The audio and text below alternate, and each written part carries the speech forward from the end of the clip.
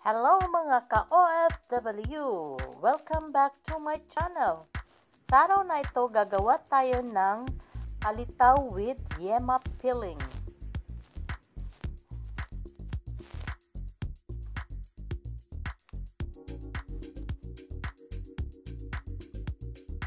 Ang masarap na panghimagas.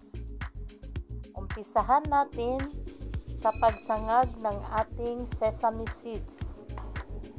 Yan. Itusta muna natin ang ating sesame seeds hanggang mag-brown. Then, set aside natin siya. Pag mag-brown, huwag hayaang masunog ang ating sesame seeds. Low fire lang ang gamitin natin. Yan, halo-halo lang. Then, set aside.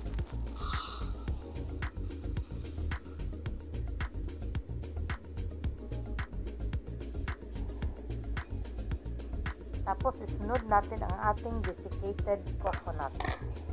Pwede din gumamit ng fresh na kinayod na niyog.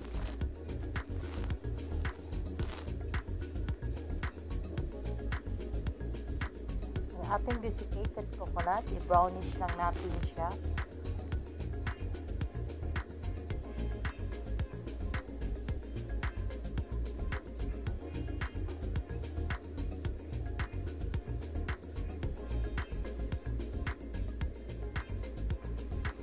Tapos niyang mag-brown, atin din i-set aside.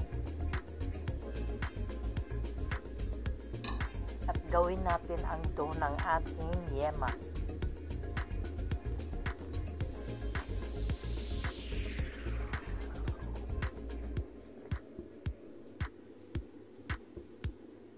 Ngayon, gawin natin ang ating yema.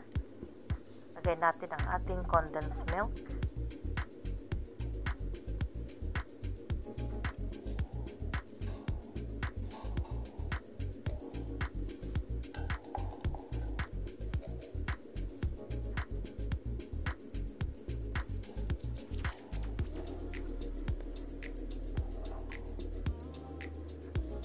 Lagyan natin ng 2 egg yolk.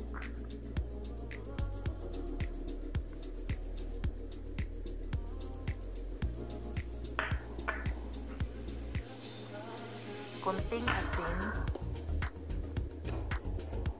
para mabalance yung sweetness. At haluin natin hanggang maging brown na. Yan, haluin natin. Lagyan natin ng butter.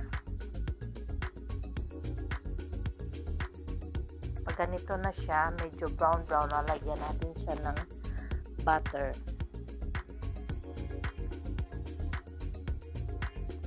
Ayan, sa puntong ito, luto na ang ating yema filling. Set aside natin hanggang lumamig.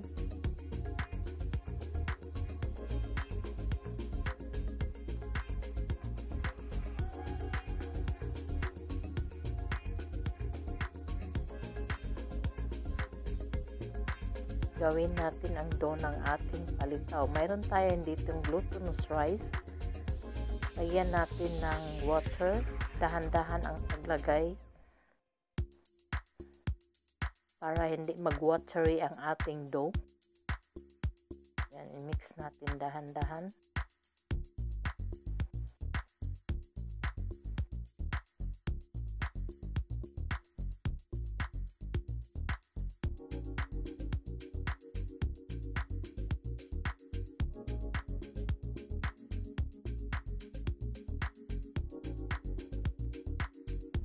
Yan, ganito dapat ang consistency ng ating dough.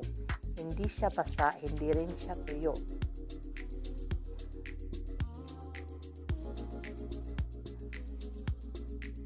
Pagkatapos, hatiin natin siya sa 3 hati. Ayan.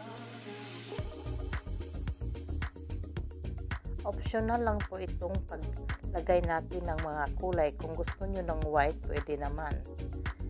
Lagyan natin ng iba't ibang kulay. Lagyan natin ng purple, yellow, ating green.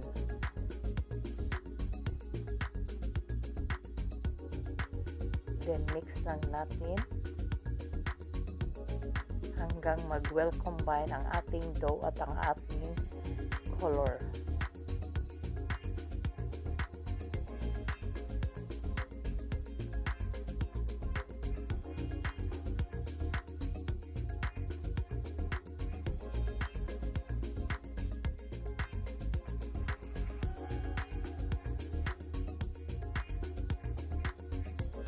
After natin ma-mix ang ating tatlong iba't ibang kulay, i-shape natin siya into balls. Or kung gusto nyo ng flatten, pwede naman siya. Yan, i-shape natin siya lahat bago natin lagyan ng ating filling.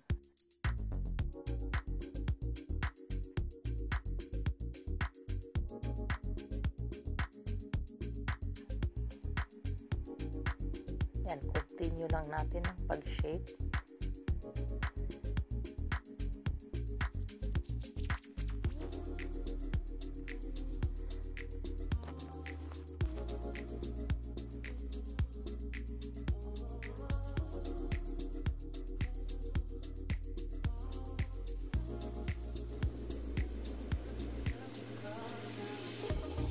Ngayon, lagyan natin ng filling ang ating yema.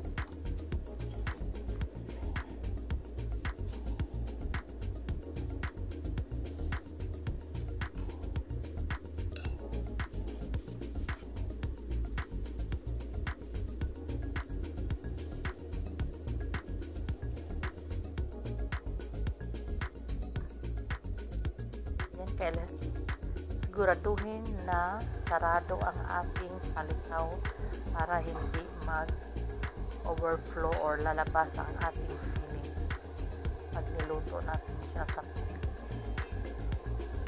I-seal natin siyang mabuti.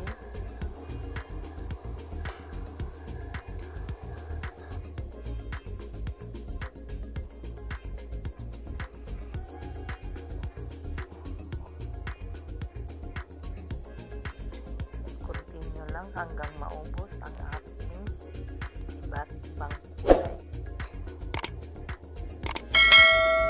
Tapos na natin lagyan ng filling. Mag-init tayo ng tubig. Kailangan kumukulo ang ating tubig bago natin ilagay ang ating palitaw.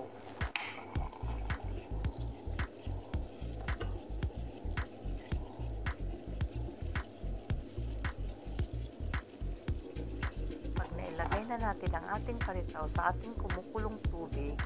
Hintayin natin lumutang siya. Ibig sabihin, luto na pag nakalutang na ang ating dough.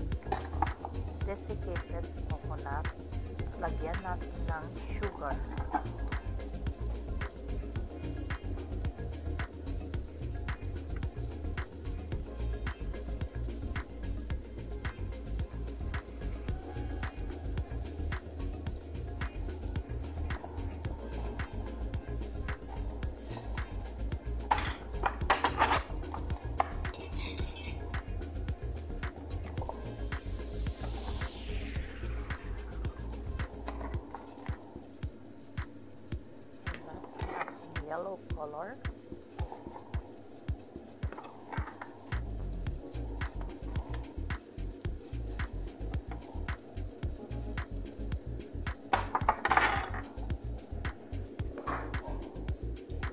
Ito ang ating sesame seeds, ang ating desiccated coconut.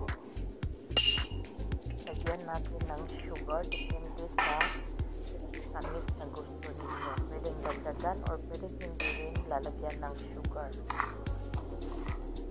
Kasi ang ating palitaw, matamis na yung feeling niya.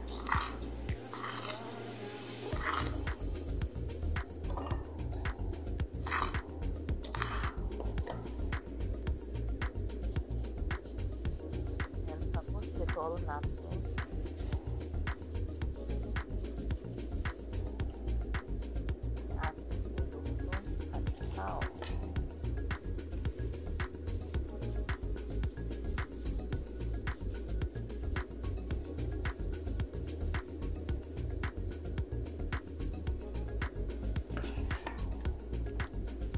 Sa mga hindi pa po nakasubscribe sa aking channel, this is the ReeMarvin Cooking Lifestyle.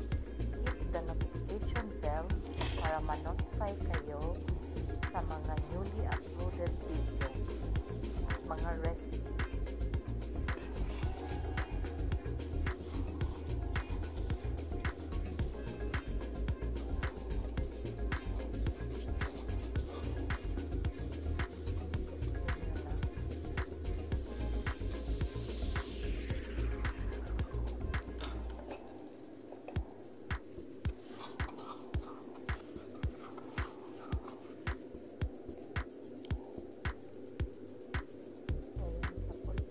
Na ito lahat yan ating palitaw with Yema. Ang sarap.